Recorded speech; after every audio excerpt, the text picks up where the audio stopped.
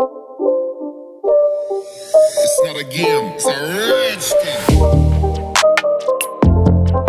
दोस्तों Volkswagen Taigun जिसको last time auto expo 2020 में दिखाया गया था पूरी तरह से, मतलब कि इसका जो प्रोडक्शन रेडी मॉडल होता है उसको वहाँ पर रखा गया था, उसको शोकेस किया गया था। तो टाइगन को लेकर यहाँ पर न्यूज़ निकल के आ रही कि जो टाइगन का प्रोडक्शन है वो 18 अगस्त से स्टार्ट हो जाएगा, मतलब कि 18 अगस्त 2021 में इसका प्रोडक्शन स्टार्ट हो जाएगा और उसके बाद में इसका लॉन्च है वो इंडिया में देखने को मिलने वाला है। तो मैं आपको इसके फीचर्स, इसके इंजन ऑप्शन के बारे में बता देता हूँ, लेकिन उससे पहले एक बात कि अगर आप चैनल पर नए हो, रोज़ाना ऐसे अपडेट लेना चाहते हो, रोज़ाना ऐसी न्यूज़ देखना चाहते हो, तो दोस्तों चैनल को सब्सक्राइब करके बाजू में देके बेल आइकन को ऑन करना मत भूलना। तो दोस्तों यहाँ पर सबसे पहली बात कि ये जो टाइगन है और जो स्कोडा की कुशाक है वो दोनों सेम प्लेटफॉर्म पर बनाई गई है, मतलब कि जो वॉक्सवैगन ग्रुप का जो MQB A0 प्लेटफॉर्म है जो कि इंडिया के लिए एक अलग से लोकलाइज किया गया है, तो उस पर ये दोनों कार बनाई गई है। और दोस्तों यहीं तक नहीं, जो स्कोडा कुशाक एंड जो वॉक्सवैगन की टाइगन है उन दोनों की हमें इंजन ऑप्शन भी सेम देखने को मिल रहे हैं, और इंजन ऑप्शन के साथ साथ इसके जो फीचर्स है वो भी हमें ऑलमोस्ट दोनों में सेम देखने को मिल जाएंगे। यानी कि इंजन फीचर्स बाकी सब तो सेम देखने को मिलेंगे, लेकिन उसके जो डिज़ाइन एंड बाकी दोनों कार ब्रांड वाइज अलग अलग है, तो दोनों कार को अलग भी करना पड़ेगा। तो इसकी वजह से इसके जो लुक्स होते हैं उसमें हमें चेंज देखने को मिलेगा, और लुक्स आप दोनों के देख सकते हो हमें किस तरह के देखने को मिलने वाले हैं। फिर मैं आपको टाइगन के कुछ एक्सपेक्टेड फीचर्स के बारे में बता देता हूँ। तो इसमें हमें 10.1 इंच का टच स्क्रीन इंफोटेनमेंट सिस्टम देखने को मिलेगा, जो कि obviously Android auto and Apple CarPlay को सपोर्ट करेगा। उसी के साथ इसमें हमें ventilated front seat, connected car technology आती है वो देखने को मिल जाएगी वॉक्सवैगन की तरफ से, और इलेक्ट्रिक सनरूफ। और उसी के साथ साथ इस यहाँ पर जो इसका मॉडल रखा गया था ऑटो एक्सपो में, उसमें basically digital instrument cluster provide किया गया था, मतलब कि डिजिटल इंस्ट्रूमेंट क्लस्टर रखा गया था। अभी डिजिटल इंस्ट्रूमेंट कंफर्म है या नहीं है उसको लेकर कुछ यहाँ पर क्लैरिफाई नहीं है, क्योंकि दोस्तों जो स्कोडा की कुशाक है उसमें हमें डिजिटल इंस्ट्रूमेंट क्लस्टर नहीं दिया गया है, तो शायद से हमें टाइगन में भी देखने को नहीं मिल सकता है।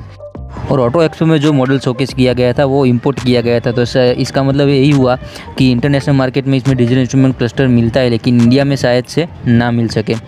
और इसी के साथ मैं आपको इसके कुछ और फीचर्स के बारे में बताऊं, तो इसमें हमें टच बेस्ड क्लाइमेट कंट्रोल देखने को मिलेगा, मतलब कि जो टच सेंसिटिव वाला होता है वैसा देखने को मिलेगा जैसा हमें कुशाक में देखने को मिलता है, मतलब कि जो रोटरी डायल्स होते हैं वो इसके क्लाइमेट कंट्रोल में देखने को नहीं मिलेंगे, जो कि कैबिन को ऑल ओवर प्रीमियम और एक नीट एंड क्लीन लुक देते हैं।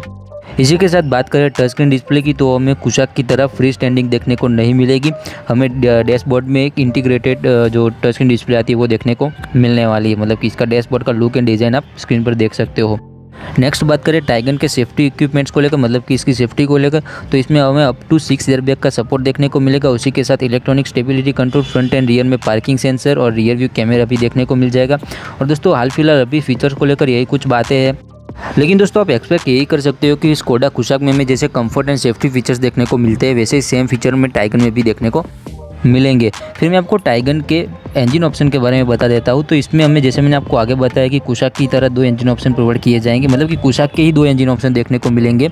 1 लीटर का टर्बो पेट्रोल इंजन जो कि 115 PS का पावर और 175 Nm का टॉर्क जनरेट करेगा,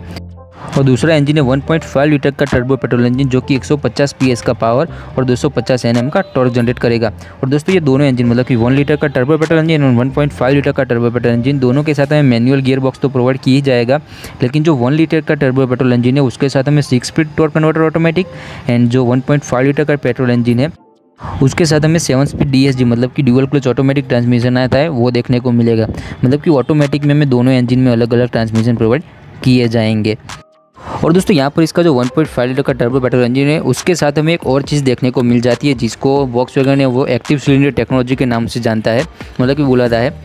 और ये जो एक्टिव सिलेंडर टेक्नोलॉजी है वो बेसिकली क्या करती है मैं आपको बता देता हूँ कि ये जो 1.5 लीटर का टर्बो पेट्रोल इंजन है वो हमें 4 पिस्टन वाला देखने को मिलता है। तो ये जो एक्टिव सिलेंडर टेक्नोलॉजी है वो बेसिकली एक चीज़ को समझती है कि आप कार किस तरीके से चलाते हो, मतलब कि आपकी कार में ज़्यादा पावर करते हो, आप पुश करते हो कार को कम पुश करते हो। तो अगर आप ज़्यादा पुश करते हो तो 4 पिस्टन आपके काम करेंगे, लेकिन आप कार को कम पुश करते हो तो 2 पिस्टन काम करेंगे और 2 पिस्टन है वो ऐसे ही मतलब कि काम नहीं करेंगे, वो ऑफ रहेंगे। यानी कि आपकी फ्यूल एफिशिएंसी इंक्रीज़ हो जाती है, और आप जितनी इसको आराम से चलाओगे और जितना ज़्यादा इसमें आपको क्रूज़ कंट्रोल का यूज़ करोगे उतनी आपको इसमें ज़्यादा फ्यूल एफिशिएंसी वो देखने को मिलेगी। और दोस्तों वॉक्सवैगन को कुछ सिलेक्टेड डीलरशिप्स होते हैं, वहाँ पर टाइगन के अनऑफिशियल बुकिंग है वो भी मई के महीने से स्टार्ट हो चुके हैं, जिसका है वो 10,000 रुपये का टोकन देकर आप इसका बुकिंग है वो करवा सकते हो। फिर दोस्तों बात कर दूँ इसके एक्सपेक्टेड प्राइस को लेकर, तो इसकी जो प्राइस वो 9 लाख से 17 लाख या 18 लाख के अराउंड, मतलब कि इस प्राइस सेगमेंट में एक्सपेक्ट की जा रही है, जो कि एक शोरूम प्राइस होगी। उसी के साथ इसका जो लॉन्च है वो हमें अगस्त के एंड में देखने को मिल सकता है, कंफर्म नहीं कह सकते हैं, लेकिन शायद अगस्त के एंड में इसका लॉन्च हमें देखने को मिल सकता है। इसके राइवलों में होंडा की क्रेटा, स्कोडा की कुशाक, किया सेल्टोस, निसान की किक्स है, तो ये सारी कारें हमें इसके राइवल में देखने को मिलने वाली है। तो बस दोस्तों आज के वीडियो में यही कुछ था। वीडियो अच्छा लगा तो चैनल को सब्सक्राइब करके वीडियो को लाइक कर दीजिए, और ये वॉक्सवैगन टाइगन के बारे में आपको क्या सोचना है आप मुझे कमेंट करके बता सकते हो। इसी के साथ आपका कोई डाउट, कोई क्वेश्चन हो तो भी आप मुझे कमेंट कर सकते हो। और वीडियो देखने के लिए आपका धन्यवाद। Thank you so much.